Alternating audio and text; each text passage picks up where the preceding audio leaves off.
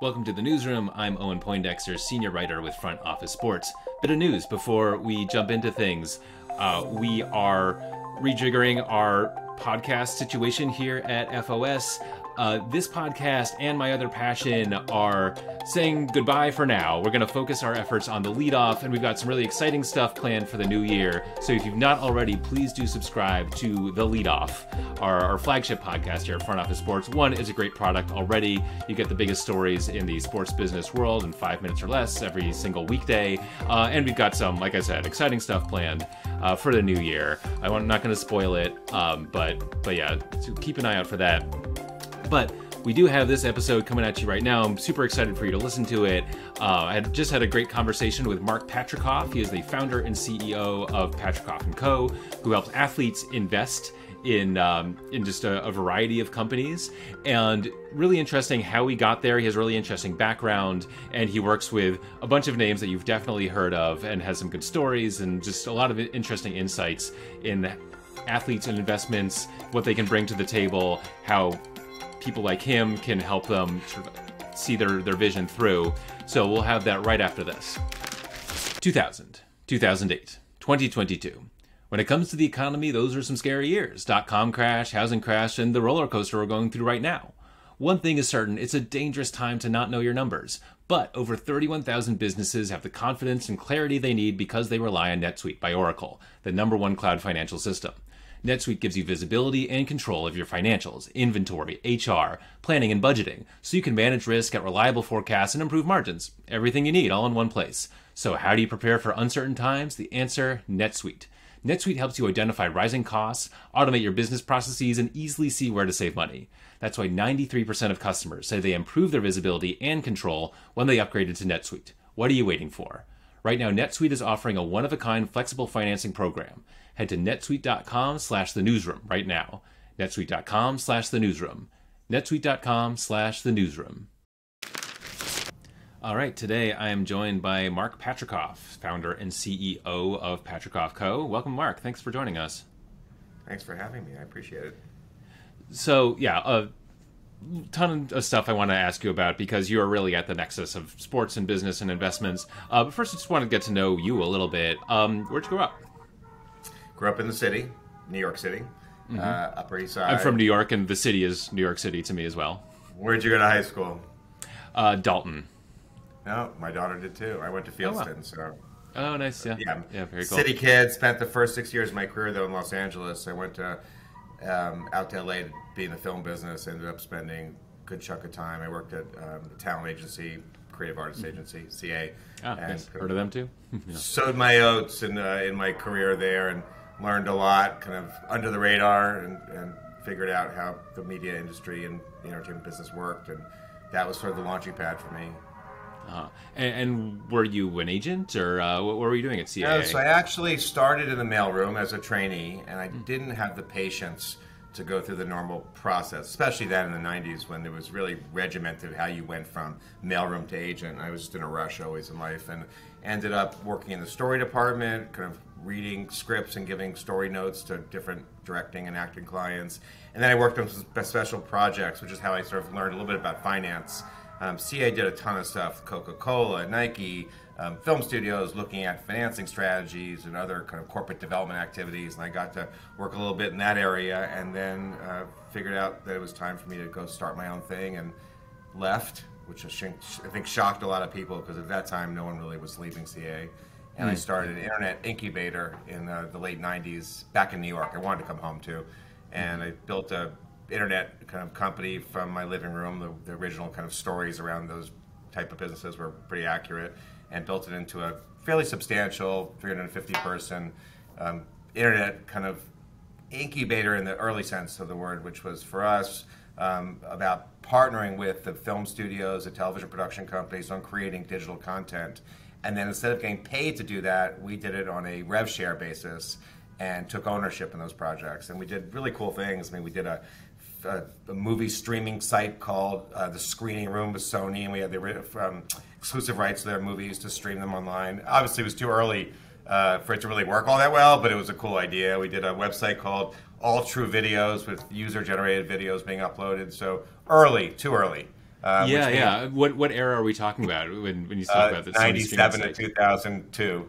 Wow, yeah, right. Yeah. When like We streaming, actually had a was, I cool mean, like Netflix with like the DVD version, I don't think was a thing. Or maybe it was I just wasn't becoming there a yet. thing. No, then. it was Yeah, really wow. early. It was really early. I mean, we had very smart people. The internet was great then, especially in the first version of it, because we were hiring finance people from Goldman Sachs, Hollywood people from the agencies and studios. We had everybody who was looking at what they should be doing on the internet, building a .com business, looking to companies like ours to help them do that. And because we had this focus on entertainment and content, it attracted people in that industry. So we had the heads of every major company in and around that space coming to us for advice and guidance. And really, who were we to actually answer those questions? But in the absence of someone better, we did, and sort of built a pretty cool business for a while around that. But then when the crash came and people got rational about the fact that they could build Sorry, these things. the .com crash or the housing crash? Yeah. Oh, wait. One of the many, many crashes. The .com crash. My company crashed along with it. I was able to sell it to Omnicom, so it was a good save, if you will. But it was painful. But I learned a lot more taking my business apart than I did putting it together. So deconstructing a $350 million business was a lot more interesting in some ways, a lot more depressing, a lot less fun. But I learned a lot, and I've been able to apply that ever since. But I did learn a lot about how content deals were made and had great relationships. I mean, the people with whom I matriculated in Hollywood were starting to take meaningful jobs at higher levels across the industry, and I was able to then parlay that into a fairly successful investment banking career. My second business was a boutique investment bank called Mesa. I had two great partners, and we sort of at the time really only had Allen and Company to deal with in terms of boutiques doing media deals, and we had this deep set of contacts and relationships and knowledge around how do you monetize IP, and that was really the core of the business. And we ended up having a fairly substantial practice. We advised, the buyers of Miramax Studios at the same time we helping Airbnb raise capital, raising capital for FanDuel, doing film slates for IMAX and Fox and Disney and all kinds of stuff like that. So really interesting kind of fairly substantial business that I was able to sell in 2015. At the time, I went to work for the buyer. I had a 3-year earnout, so I had no choice, but I also felt obligated, of course. And while I was doing my earnout, I was asked by Verizon, who were at the time trying to compete with Netflix and Hulu to build their own OTT platform, if I would co-host a television show with Rob Gronkowski. It was sort of a Shark Tank for pro athletes. And we did, over 2 years, 36 episodes. It was Gronk and myself and 4 other athletes as a panel meeting a company and deciding whether or not to invest or cut a marketing deal. And I was sort of the one who helped negotiate those deals on air. And it gave me this great access. I was a lifelong sports fan, but had never done deals in the sports space. So it gave me this great access to everyone from Kevin Durant to Todd Gurley to Antonio Brown, et cetera. And I figured out over the course of those 2 years, hanging out in the Monster beverage sponsored green room, which made Gronk very happy, that these athletes were not getting a lot of advice on the direct investments they were doing. Their wealth managers, full range of poor quality to high quality, but they didn't really want to touch the alts or the private deals, and the agents certainly didn't either. The agents wanted them on the field or ice or court making money. So they were going in blind, and therefore they were making poor decisions. It wasn't because they weren't necessarily smart or thoughtful investors. They just didn't have access to the right type of deals and no guidance or strategy around that. So that's where the idea for this business came from. And then I spent a little bit of time kind of drafting a short deck kind of for a merchant bank for pro athletes, and that was sort of the beginnings of what we have now 4 years later built. Yeah, wow. So that leads right into the next thing I wanted to talk about, which is what you got going on now. So athletes have had wealth managers for a long time, but it sounds like, maybe they, I don't know, put money in index funds or just like manage a stock portfolio, and the athlete just says, that's sort of doing them a little bit of a disservice. I mean, there's a like anything else in life, there are full service, incredibly smart and thoughtful and well-connected wealth managers, and then there's the opposite. The larger wealth management platforms usually have some kind of proprietary alts product to offer their clients. So whether it's a private equity play or it's a venture play or it's hedge funds that they like to invest in. But the kind of average athlete has more of a mid-sized wealth management firm or a smaller wealth management firm who don't have anything to offer in the direct space, nor do they necessarily have the experience on how to evaluate direct investments. So that was where I saw the kind of play. Also, athletes have been way overexposed to venture. For a lot of obvious reasons, which I'm happy to share if it'd be helpful. But the typical athlete investor was kind of cutting a $50,000 to a $250,000 check in either a real estate deal that came to them through a local connection from where they grew up or where they went to college or where they play, or a venture deal that could have found them in the locker room with no context for why that may or may not make sense, and also without the kind of broader context of you really can't do venture investing on a one-off basis. You need to have a portfolio, and there's got to be a thesis behind that portfolio, and you have to be out in the market and know who to co-invest with, et cetera. So they were getting burned, and then surprise, surprise, they were blaming whoever it was, in their immediate circle for not stopping them from doing it. So part of the business when I started was to help them say no to things, not just say yes to things. Right. Yeah, that makes a lot of sense. Yeah, because I'm sure they've got people coming to them from all sides. Like if they're the kid who grew up to be a multimillionaire in their town, and their buddy growing up or whoever it is has a business idea or a thing, some project where they say, I could really use $100,000, $1 million to make this thing. Who do I know? Well, I know this guy. And not necessarily with poor intentions in every case. Sure. Some sadly some. But it's not just venture investing. I have a NBA player whose name everyone would know who invested in a children's fishing rod company. It was actually a pretty cool idea. Target sells it now. But he didn't even know what he had. So it wasn't just bad investments. It was a good investment that, frankly, instead of trying to exit when they were raising some money, we helped him figure out he's better off staying in it because it's actually a good investment. So it's as much about that as it is stopping them from doing something or trying to grab their money. It was really more, how do you stabilize and kind of professionalize the way these athletes take advantage of what is an extremely unique opportunity while they're playing, which is the fact that they're relevant to people who have deal flow that is interesting for the average investor, but otherwise unavailable. But as an athlete, you might be able to get into something that you and I potentially could not. And how to select which ones of those to do, and also how do you maintain kind of check size so you don't overexpose yourself to any one investment. But if it's a $15 million investment has to be made, if you pool capital with a bunch of other friends, like-minded people, you might be able to get in, whereas if you were just writing a $100,000 check, you couldn't. So there were a lot of moving pieces around why this made sense, but the first piece of it had to be build this advisory practice that helped, again, make these athletes better, smarter, faster thinking business people, knowing they'd had incredible success in one field. Doesn't guarantee success in another, but it did, in this case, guarantee the opportunity to be succful. Right. And and actually I wanted to zoom out on... Sorry, yeah. I wanted to zoom out on that. Like, from your end, why focus on athletes to begin with? So I would say 3 reasons. Number one, I love sports, and I've had many of our clients ask me that. We have 200 athlete clients here now. I've had, 20% of them have asked me why sports, not entertainment. Because for me, I had much better access to Hollywood people and music people than I did in sports. I mean, I love sports, so that's an easy example of what you do and kind of the next phase of your career. I had the luxury of having done pretty well early in my life financially, so I could pick and choose. So sports, I've always kind of thought about what I could do in sports. Number two, and I'll get to the most important at the end. Number two, I thought they actually needed this in a different way than entertainment people need it. They needed this set of services and advice and access to the right deals in a way that no other constituency of people who have kind of consumer value would need it. And the last thing is, if you think about it this way, our current client base, 196 clients, will make $1.9 billion in their current seasons. So I can't say calendar year, so in the current season. If you ask any wealth manager, small to large, Goldman Sachs to the sole proprietor down the street, what percentage of a high net worth individual's net worth should go into alternatives? That would include real estate, private investments, et cetera. An honest person is going to say 10 to 30%, maybe 10 to 25%. And the ones who are more educated and more interested in that stuff would skew on the higher end of that, and the ones who really don't know much about it would go on the lower end. So if you take $1.9 billion, figure you lose half of that to taxes, right? And say instead of, you got 10, say you put 10% of that into alts.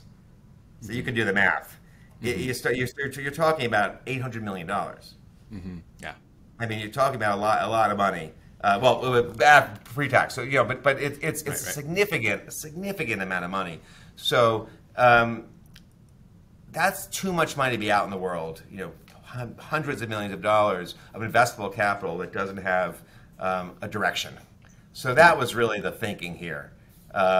You're talking about a meaningful amount of money on an annual basis. So if it's, Right. 150, $200 million per year we look at things in a 3 or 4 year cycle. That's how you get to 800.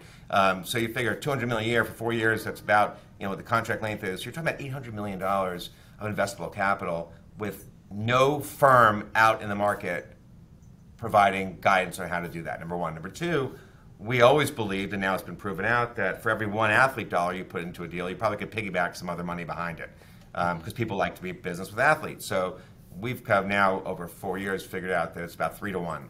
So that means you've got about $2.5 billion now of investable capital that actually has differentiation from arguably any other capital pool out in the marketplace.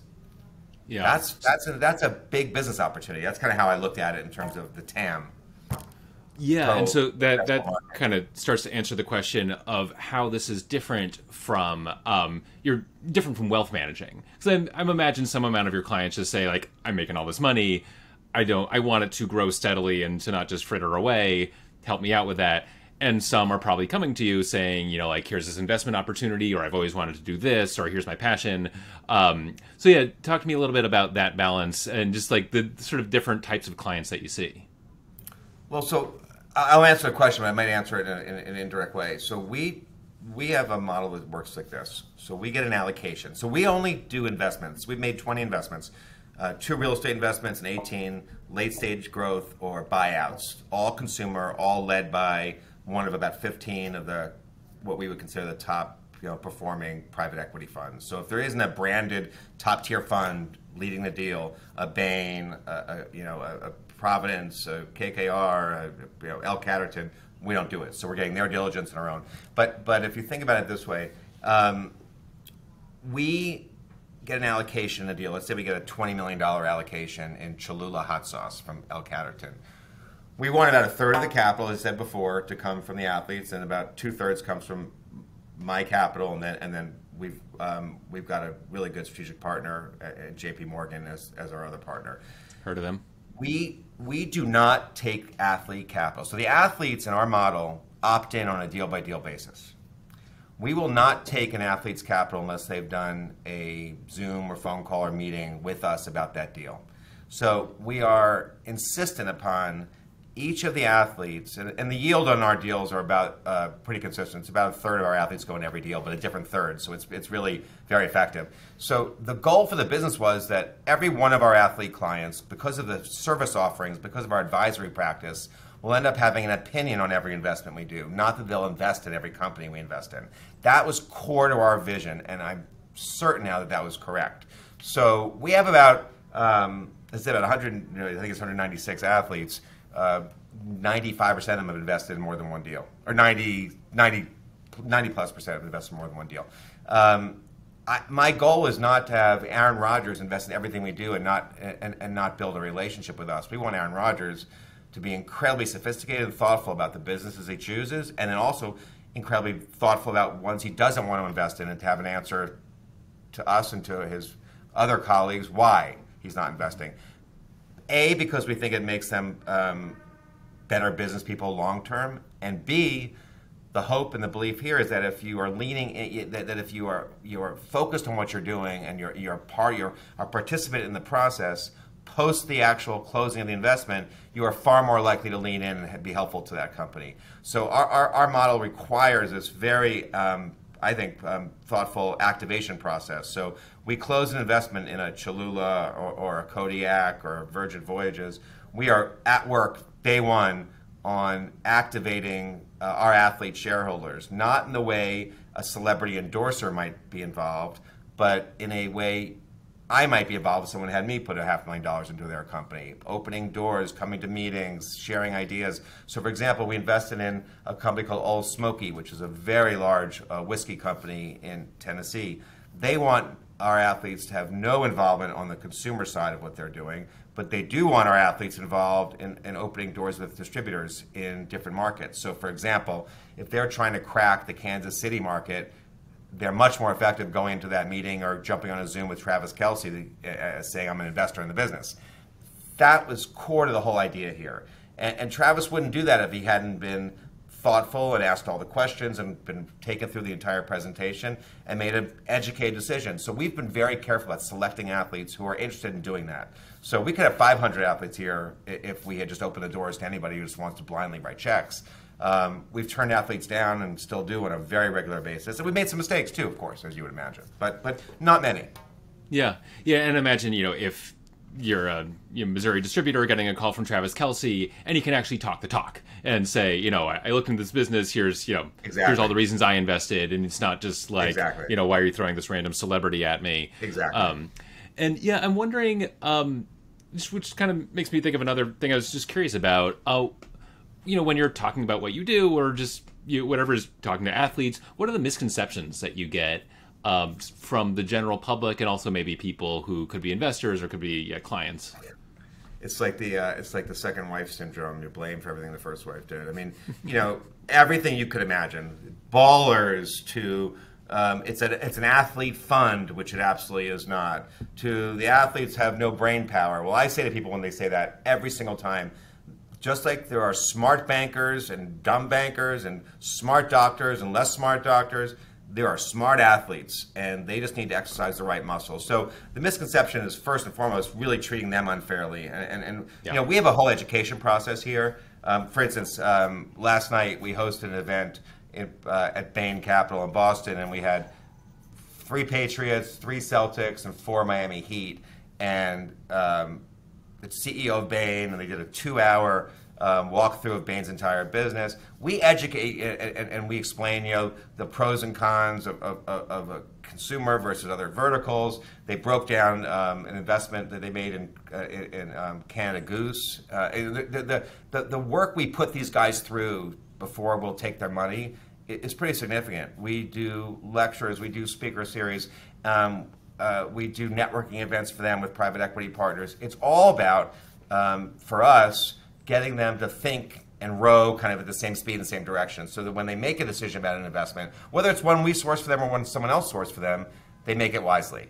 And we get the PE funds to participate in all kinds of ways.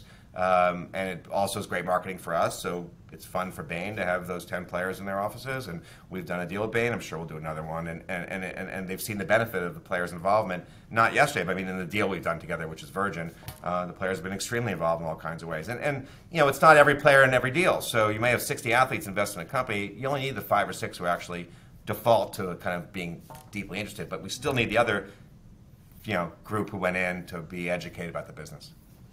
And to the degree you can talk about this, I'm curious if you've got anecdotes or just anything else from specific athletes that we might have heard of, in terms of just maybe being not the kind of investor that you might think, or just who kind of pops out in your head of like maybe a didn't see that coming kind of client. Well, I'll tell you that Dwayne Wade did a Instagram live cooking class with his mom for Cholula without being paid because he was an investor, and that was a pretty good one.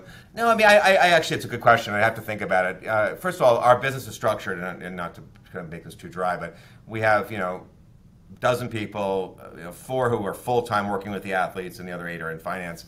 And of course, they're integrated as best we can. But the athletes are I think, would surprise you in terms of the questions they ask and the way they approach things. But if I think of a good funny story before we're off, I'll come up with it. But Dwayne Wade doing the cooking class with his mom was pretty fun.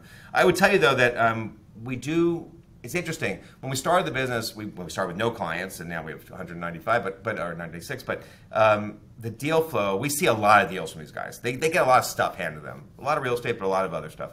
The quality of deals between day one and today has changed materially. I mean, we are now looking at 2 investment opportunities that were sourced by our clients. That day will come. So as much as I wish I could give you 5 more funny anecdotes, it's really more on the serious side. I mean, this idea of a merchant bank for these athletes, it was sort of a missing piece, I think, for them that can really accelerate what they do. And remember, we're not their wealth managers. We are in complete collaboration with all of their wealth managers. We're transparent. Same with their agents. So we're sort of Switzerland in the sports space. We have coaching clients. We've got the San Francisco 49ers and LA Rams head coaches as clients. We've got Adam Schefter and Adrian Wojnarowski as clients. We have Matt Berry, who's the #1 fantasy guy. We have GMs as clients, the Ravens GM, the Niners GM. So, we're sort of a sports ecosystem that operates in a world where everyone's competitive, literally on the field and figuratively in every other way, where we are kind of everyone's friend, at least for now, which is proven to be really helpful both from a recruiting standpoint, but also just a collaboration standpoint. Yeah, that makes a lot of sense. So I'll tell you a funny story. I'm sorry, I got one. So go for it. On the launch party for Virgin was, I think it was on the Virgin ship, one of the two ships in Miami, and Richard Branson came, and Venus Williams. We had like 15 players who were there for the party, but there was a karaoke room, and Venus loves karaoke, and at 4 a.m, Venus and Richard Branson were still doing karaoke together. Nice. Yeah, awesome. But Xavier Howard just wanted to have ice cream, so there you go. Yeah. Actually, I lived in Japan for a year, and the train stop from, it's like midnight to 5 a.m., something like that. And on a weekend night, this was, when I was younger and could do this kind of thing, you'd reach that point in the night, it's like, okay, we're going home right now, or we're singing all night. And usually the answer is we're singing all night. Yeah, of course. So, Venus and Branson did that together. All right. Well, I was already a Venus Williams fan, but that takes her up a notch. She's great. So I've been with Front Office Sports almost 2 years now, and so I may have a skewed perspective on this, but it feels like athlete investments is another trend that you were early on that's kind of taken on a whole life of its own. Is that what you've seen too, or has this been a sort of a steadier journey from just athletes interested in being entrepreneurs and just making their money work for them? Problem is, you rarely get rewarded for being first in something. I think yes and no. Someone who started a streaming company in 1998 or something, I guess. Yes and no. I would say that if you look at in my original deck for JP Morgan, because they were older than I am, so they were able to identify with this player. But there was a guy named Junior Bridgman who was the sixth man in the NBA, never made more than $350,000 a year, never played an All-Star game. Good player, but not a star. He took his knowledge and smarts and access in the Milwaukee kind of market and started investing in Wendy's franchises. Then he invested in a chocolate company. Now he's worth $600 million.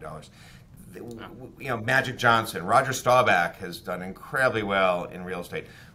I saw examples of this in the past, but they were so few and far between. But of course, 30 for 30 broke, and 50 other nasty articles about players. So I think there's always been some who understood that.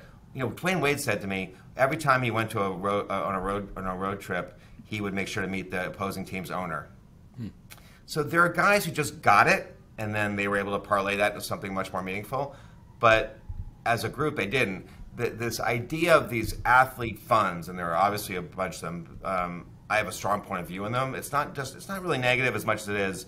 I question whether the value that gets created is really what's promised, and that the model itself, like the idea of fund investing, is really not necessarily for the person who wants to do a few things and have an impact. I mean, our guys believe it. Dwayne did that cooking class with his mom, not just because it was fun to do with his mother, but because he believed, based on, I think, some education we gave him, that by doing that, you've increased the value of your X dollar investment, and that the outcome of these businesses in which we are investing, because of these athletes' involvement, will look different.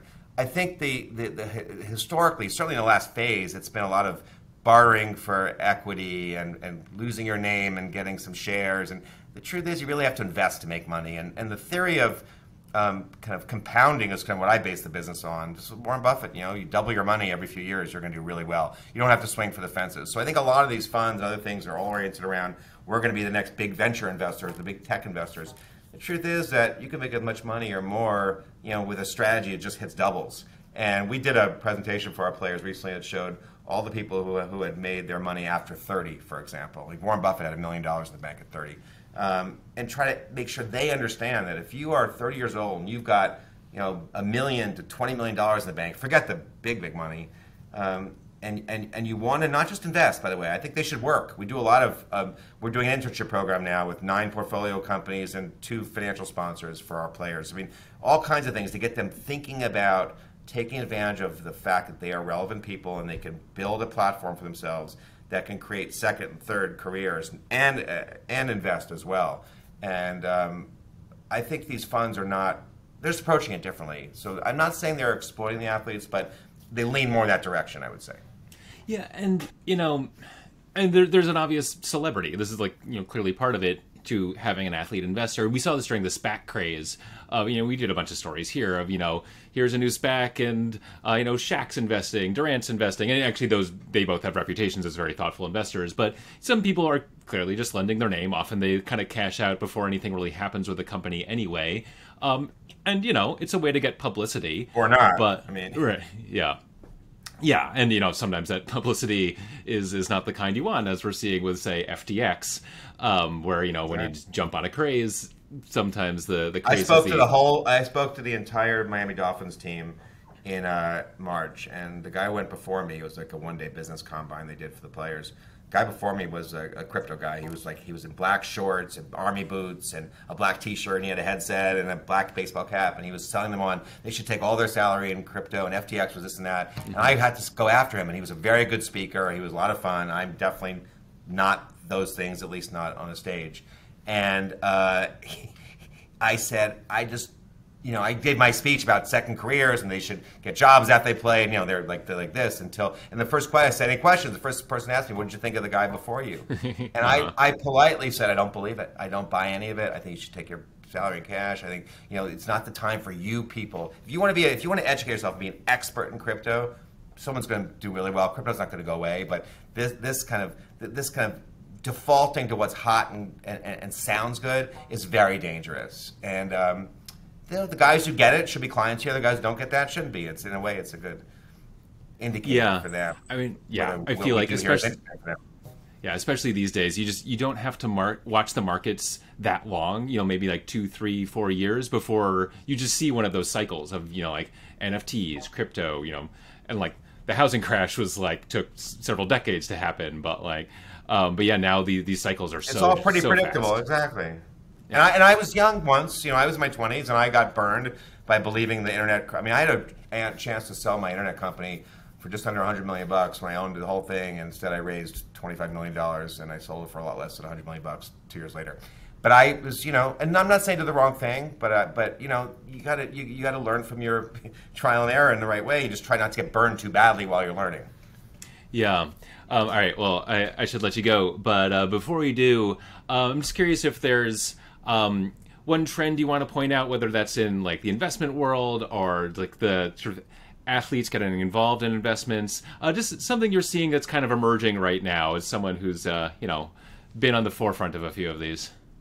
I think to stick to the theme of what you do for a living, I would say you're going to see more and more athletes participating in team ownership over the next cycle. I mean, we saw the NBA. Well, Dwayne, we actually helped Dwayne with his Jazz deal. We were looking at a different NBA team with him first, but put Dwayne aside. I think you're going to see it across sports management, ownership, et cetera. And what's going to happen is you saw the NBA kind of swap the family generation of owners for these new generation of primarily recent billionaires. It hasn't happened yet in the NFL, but it's going to. The families that own, the Rooneys and the Maras, all the old families that have owned these teams for many generations, the Hunts, are going to ultimately sell these teams. I don't think the next generations will be able to afford to run them the same way they were years ago. And the new set of buyers are going to include these athletes. Because if you look at one of our clients, for example, Joe Burrow stays healthy, he's going to earn $500 million on the field. If he does what we help him do and others help him do wisely, he's got a great wealth manager, he will end up with $1 billion or more dollars. He suddenly can be a player, and he can turn that billion into whatever else. He can be a player in owning a team. So I think that's a clear trend we're going to see. The Mets bid, which Stevie Cohen won, but we were actually participating in a different bid with 15 of our guys. So I think that's one thing for you to kind of keep an eye out, just where these players actually participate in team ownership down the road is going to be very different. We used to be, these old kind of white families from, steel towns and industrial cities. Now it's going to be a very new generation of owners that's going to include players, which I think is something that should be interesting to you and hopefully. Yeah, for sure. I mean, it was such a moment I felt when LeBron said, like, there is not an NBA, I'm still a player, there is not an NBA team in Las Vegas, but I want to own an NBA team in Las Vegas. There you go. That's who's going to stop that guy? Yeah, it just feels like the next level up.